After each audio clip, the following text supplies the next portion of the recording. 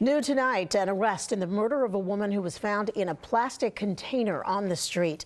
Right before we went on the air tonight, 21-year-old Khalid Barrow was walked out of the 23rd precinct in East Harlem.